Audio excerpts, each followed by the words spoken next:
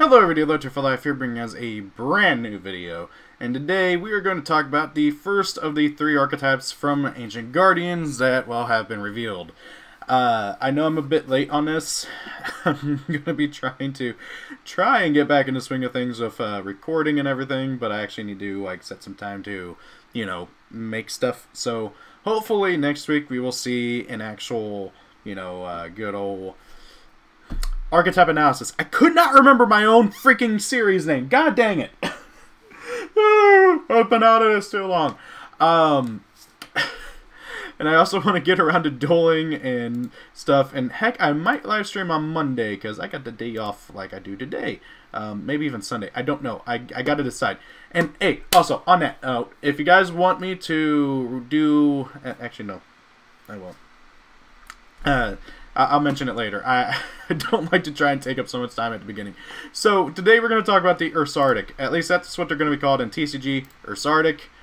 This article came out before this, and so therefore we know them as Berkti over here. But I'm going to try and call them the Ursarctic because that's what they're called in the TCG, but I digress. So let's talk about the Gundam Bears, as people are calling them. We got Ursarctic Mikpola, level 7 water beast effect monster, attack 700, defense 2k. You can only use each of its effects once per turn. That's a hard once per turn on both. Really cool looking polar bear thing. It looks like they're above the earth too. I can't tell. But anyways, 700 attack, 2k defense. Now, something that's really cool with this archetype right away is that all of the non-tuners have 700 attack and about 17 or 1400 defense. They have basically super low attack and defense. And then the tuners are the beefy boys with freaking 25, 24, and 2800 attack power.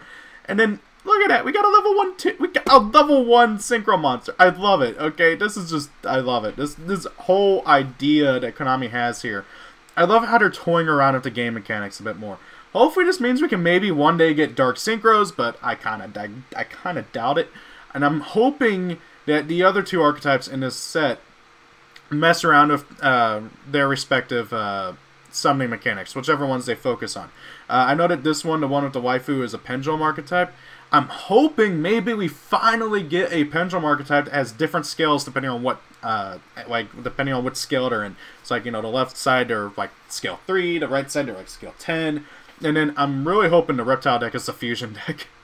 It'd be so cool. That maybe even we got rituals last time, so it would make sense to have a fusion deck. I don't know. But anyway, so let's talk about Mikpola here. Every single Berkti has this effect here, where you can, as a quick effect during the main phase, tribute one other level 7 or higher monster in your hand, spell summon this card from your hand. Also, you cannot spell summon monsters for the rest of this turn, except for monsters that have a level. Very obnoxious restriction here, but very necessary. You don't want to be able to just spam out link material and fodder and stuff, so very, very important there. I do wish that it'd let you go into Xyz at least, but I guess I'll relent on this. If this card is spell summon, you can add an Ursarctic from your deck to your hand, except for copy of Berkti, Mikpola, and there I go mixing with the names. But anyways, yeah. So he's a searcher of the deck, replenishes your lost materials, and gets you another dude. Pretty cool. Then we got Ursarctic Mictanus, which is the black bear. 700 attack, 1700 defense, standard quick effect to spell summon itself. And then if he was spell summoned, you can target a Ursarctic in your graveyard, add it to your hand. You can't add himself, which is a bit annoying, but oh well. Then we got Ursarctic Mcbillis, which I think is the brown bear. Level 7, water beast effect, 700 attack, 1400 defense. By the way, the fact that these are all beast monsters is going to be very, very important. Standard spell summon effect, and if you spell summon, you can summon another dude from your hand, except for a copy of himself. Very, very cool. Now, right off the bat, there's a few cards I want to talk about that will be very, very important for this archetype, because a lot of people are talking about it, that this deck's going to have grind game issues. And the first thing is Salvage. And that is like the big one. Add 2 water monsters with 15 or less attack in your graveyard to your hand, which is very, very, very important. And then the other one is, I think it's called Ayers Rock or something like that. Rock Sunrise. Yeah, Ayers Rock. I misspelled Ayers, that's why. You target a beast in your graveyard, spell summon it, and if you do, all face-up monsters, yada yada yada. So basically it's this monster born for beast-type monsters. So these two are going to be super important because you need to be able to recur that advantage super heavily. And then, I wonder if this would work. Tongue Twister, I remember this guy. It has to be tributed. Darn it! I thought you could tribute it in your hand to it. That's a sad thing. But yeah, so these two are going to be very, very important for the archetype. So yeah, very, very, very cool. And then we got the tuners. The tuners have the high attack, and honestly, you could probably kill your opponent a lot with just the tuners by themselves. Like, geez. Level 8 Water Beast Warrior Tuner Effect Monster, 2500 attack, 700 defense. You don't use each effect of this card's name once per turn, and only once a turn, yada yada yada. During the main phase, as a quick effect, has standard effect. If discarded spell summoned by you control another Ursarctic, you can target a spell trap card your opponent controls and destroy it. This is really, really important because, well, popping, and also quick effect popping. And on top of that, this is something else that we got to note, that all of the tuners require you to control another Ursarctic, while the non-tuners don't care. So that is something also to be very, like, just kind of note about, which is a bit annoying. Because you got to keep that in mind whenever you're playing this deck. I really wish you could tribute monsters on the field too, but it has to be in your hand, which is a bit annoying. Next up we got Barrack T, or Ursarctic Megatarnus, which just so cool looking. I love the artwork on these things.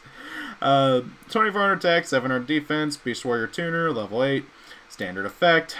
And then if this card is special summoned by control another Ursarctic, you can target one face-up monster your opponent controls, change it to face-down defense position. This is really, really cool because it's more disruption. And that's what I really like, is that this deck is going to have a lot of disruption and a lot of just kind of staying power. In that you really want to summon the non-tuners during your turn, but then you want to summon the tuners during your opponent's turn because, oh, hey, pop a spell trap card. Oh, your opponent activates a field spell. Okay, I'm going to pop it. Oh, your opponent tries to summon a dude to make a link monster. Oh, I'm going to book it. Same, you know, so on and so forth. And then we got the bear, the brown bear, Megabilis. Level 8 Water Beast Tuner Effect Monster. Sorry, Beast Warrior, not Beast. I just noticed the non-tuners are Beast, and then the tuners are Beast Warrior. I did not notice that before. That is cool. So, 2800 attack, 700 defense, standard effect. If it's special summoned, you control another Ursarctic, you can target one card in your opponent's graveyard, banish it. Pretty nice having an archetypal DD Crow there. I like it. Just dawned on me, these guys are all, you know, oh wait, yeah, they are technically hand traps, but like, I was just thinking about it, like, oh, you can totally use it. No, you have to have an Ursarctic on the field. That's probably why they did that, because otherwise these things could be a hand trap for archetypes. Then we got the first ever level 1 synchro in the game, Ursarctic Polari. Look at this cute little thing. 700 attack, 1000 defense. It's a level 1 Water Beast Synchro Effect Monster. Cannot be synchro summoned. Must be special summoned from your deck by sending one tuner and one non-tuner you control, whose levels differ by 1 to the graveyard. And this is how this archetype synchro summons. Every single synchro has this effect, roughly. Kinda. You first have to summon Polari, and then the big guys can be summoned by sending Polari and one of the main deck guys to the graveyard. Which is a bit annoying, and it actually has to be the tuners, not the non-tuners. That's something else that has to be kind of noted. But however, it is a bit annoying, but it makes sense in how this archetype is working. I just can't wait to play it. So if this guy is special summoned, you can activate one Ursarctic Big Dipper directly from your deck. You can tribute one level 7 or higher monster, add to your hand, or special summon one Ursarctic monster from your graveyard. This is really, really, really interesting and very important for the archetype because you need to be able to get out your dudes, and oh hey, if you have a non-tuner out, you need to switch it for a tuner. And that's the important thing. You need the tuner because this thing's a non-tuner. So, very good card overall for what the deck wants to do, and it also lets you play less Big Dipper than you probably need to, because that's going to be very helpful. Big Dipper is a big card for this archetype, and we'll get to it when we get to the spells and traps. Next up, we got the boss monster, Ursarctic Septin Tryon, and I think they spelt it different here. Yeah, Septin Tryon. Okay, so it's the same thing, it just is all one word instead of 2 words. Okay. And big boy. It's a level 7 Water Beast Warrior Synchro Effect Monster. 3k attack, 700 defense. Cannot be synchro summoned. Must be special summoned from your deck by sending one level 8 or higher tuner and one non-tuner synchro monster you control whose levels differ by 7 to the graveyard. Now, technically speaking, these things are generic, which is interesting. I can't help but wonder if anybody's going to actually play these in any other archetypes, but I kind of doubt it, so we'll have to wait and see. Especially since the tuner has to be a level 8 or higher. There's not a lot of level 8 or higher tuners in the game. Just out of curiosity, I'm going to check, because now I'm curious. So let's see here. Monster, tuner. So, Dragon Core Hexer. Right off the bat, that's just one, and it's a normal monster. Which it is a Dark Dragon level 8. You could play it in certain decks. And then, oh my god, if Flower Guardians didn't have the restriction, they could play these. Oh my god, I forgot all about Flower Guardians. That is hilarious. Oh god, if you're not locked into Flower Guardians, which there's a way to get Flower Guardians on the field without locking yourself into it, you can totally play the Ursarctics in the deck. That is great. I didn't even think about that. I love it. Oh, I love it. Bird of Paradise Lost. I forgot this card was even a thing. Oh god. And then yeah, that's it for the main deck ones. Let's see here. I think there's a few synchros. Let's see here. Oh yeah, you can always do some level modulate. Wait, what's limited? Oh, Genix. Boom, boom, boom, boom. Okay, so yeah, you can do Livestream Dragon. Oh my god, Mathmax! I forgot. Oh wait, no, he becomes a tuner, right? No, he is a tuner! That's right, I forgot I selected tuners and bird specific. Okay, so we do have a few. He is generic. That's a bit overkill. That's a bit overkill, but it is doable. It is doable. Wait, I thought there was a fusion tuner. Okay, yeah, there he is. Okay, so anyways, why would you even want to consider summoning this? Well, the effects of all face-up special monsters from the extract that have no level are negated. So, Lynx and Xyz are just screwed against these things. It is so mean. I love it. I love it. As somebody who really does not like Lynx in general, I love this deck already. Ow, my head. I'm laughing too hard.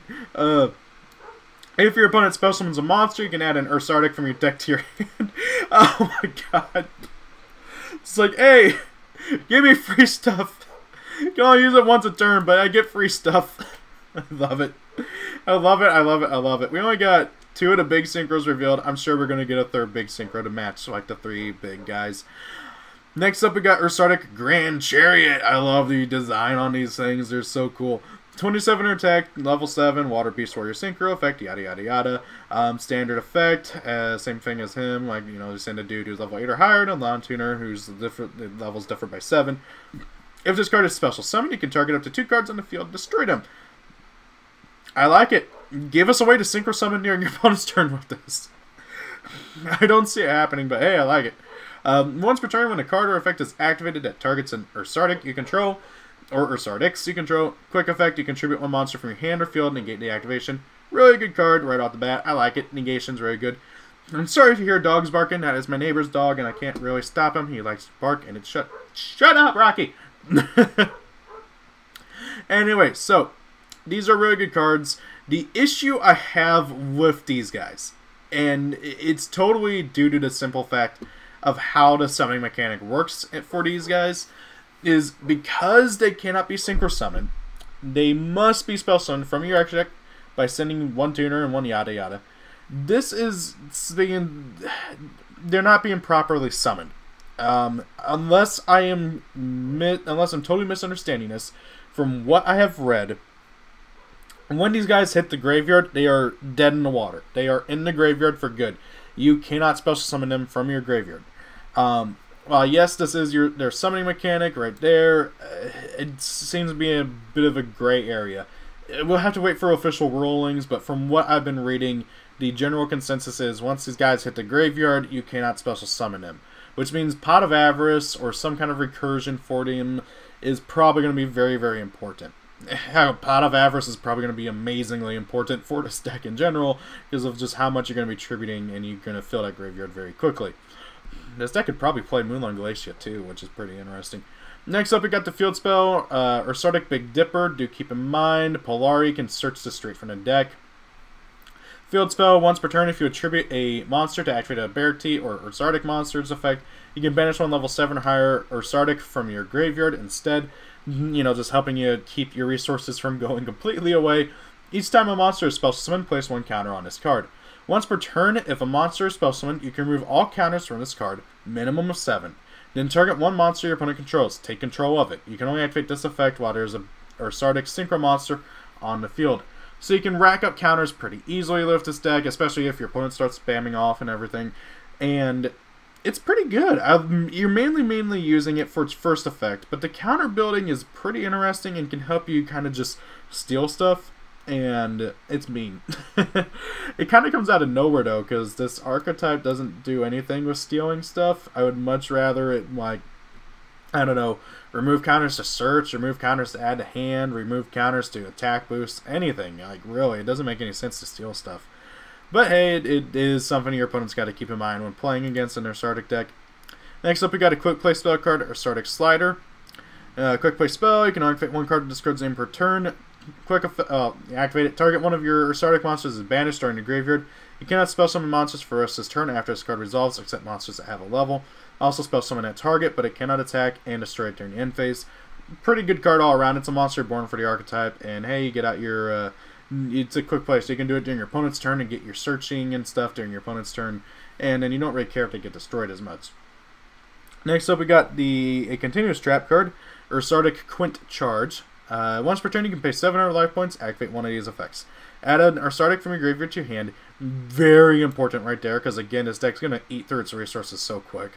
Or you contribute 2 Ursarctic monsters, and if you do, spell summon 1 Ursarctic monster from your extra deck whose levels equal the difference between... Oh, okay, cool. So this lets you lets you basically synchro summon during your opponent's turn. So yeah, there is a way to summon Grand Chariot during your opponent's turn because he doesn't care how he special summon. So there is that. That's pretty cool. So you do have a way to quick effect pop during your opponent's turn with this deck. I like that. Second effect, when your Ursarctic Synchro monster is destroyed by battle with an opponent's attacking monster, you can have your opponent shuffle cards from your hand, field, and graveyard into the deck until they have a total of 7. That is mean. That is mean. Oh, hey, opponent's attacking. Okay, flip this over on attack declaration. Kills my dude. Okay, now you gotta shuffle everything. That is so mean. I love it. This is such a mean card. Beautiful artwork too as well. And then they did announce that there's an Iris Rock Sunrise reprint in here, which is very important because this card has not had a reprint in forever. Again, I really like this archetype so far. I really do. I feel like it's got some issues that I'm sure they're going to work out in future support. But however, it seems like it's going to be a fun archetype.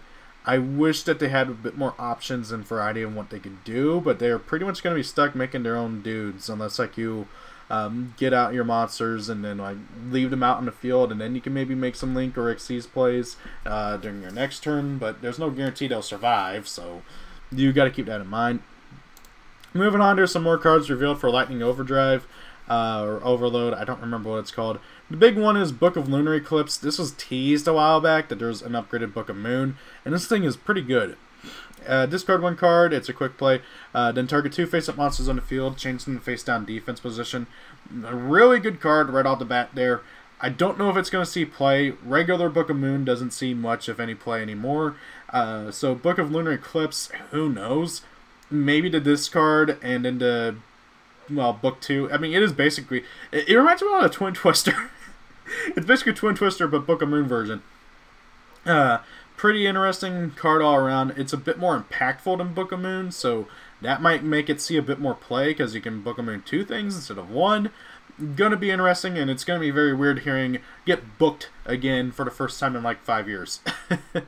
Then there's Yamoi Mori, Rado Reptile, this little dude. This thing looks pretty good, okay? Reptile effect, level 2, 0/0. You can only use this card's name's effect once per turn. You can manage this card from your graveyard and target a reptile you control and 1 face-up monster your opponent controls. Activate one of these effects. change the target monsters to face-down defense position, or destroy your target, and if you do, change your opponent's monster's attack to 0 until the end of this turn. Now you might be thinking, low tier, what is this card good in? This thing is garbage. Well, have you ever heard of an archetype called Reptilian? This deck, let's see here, is it going to pop up for me? Dang it. Okay, there it is, Reptilian. This deck here is all about, it's a reptile deck for one thing, so hey reptiles.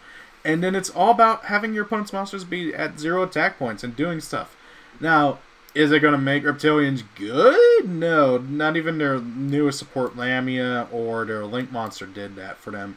But it's going to be good support for the deck, and hopefully maybe Konami will give this archetype some more support one of these days. I really hope so, at least. It really needs it. It's one of those decks that is like has a pretty interesting playstyle, but then Konami just doesn't care. So this card right here, very, very good, especially since, at least for the deck, because you can target your Reptilian Gardna, destroy it, reduce your opponent's monster to 0, and then, hey, Gardna will get to search out a Reptilian monster. There's not much you can do after that, but you can do it. Next up is Chikujin Carbon. Earth Fairy effect, level 4, 12, 12. You can only use each of this card's names once per turn. You contribute this card, this normal summon card, add an Earth Fairy monster from your deck to your hand, except a copy of itself. If a face-up Fairy monster you control is sent to the graveyard while this card is in your graveyard, you can place it on top of your deck. For Earth Fairies, there's really not much, like, at all. Fairy... no, that's water. Water. Earth. Now you can search out 2 Time Lords. That's pretty cool. You can search out Mystical Beasts of Circuit. You can search out Cataclysmic Crusted Kefida. You can search out Sky Scourge Infocell, which is actually kind of important. This card that actually is kind of good. Searching out Infocell. You can search out like all the Madoshes and all the Fluffles. There's a few other stuff, but like it's not good. It's not good. There's not much. Next up we got Hendo Kiku Cluckart. It's an odd pun on climate change. Machine Pendulum effect, level 4, scale 4, 600 attack, 1200 defense. Pendulum effect, while you control no monsters or all monsters you control are pendulum monsters, apply this effect based on the pendulum scale it's in. Left, reduce the scales, discard scale by 3. Right, increase the scales by 4. I like this. This is something I kind of wish Konami would have tinkered around with a bit more, but hey, it's cool that they're doing it now. Once per turn during your opponent's standby phase, you can spell summon this card from your pendulum zone. And in monster effect, if this card is spell summoned to a zone that is not the center main monster zone, destroy this card, and it cannot be destroyed by battle. Once per turn during your opponent's end phase, you can target 1 card in your pendulum zone, destroy it, and if you do, place this card in your pendulum zone. So, pretty interesting cards all around. But mainly the Ursarctic monsters are really, really cool, and I can't wait to see what's going to come more from Ancient Guardians. So guys, let me know what you guys think. Thank you for watching. Rate, comment, and subscribe, and see y'all later. Peace out. Thank you for watching the video. I hope you enjoyed it. If you did, please do consider rating, commenting, and subscribing. Sharing the video helps as well. If you especially really like it, please do consider being a channel member. Every little bit helps out. And hey, also why not check me out on my other social media pages. Thank you, and have a great day.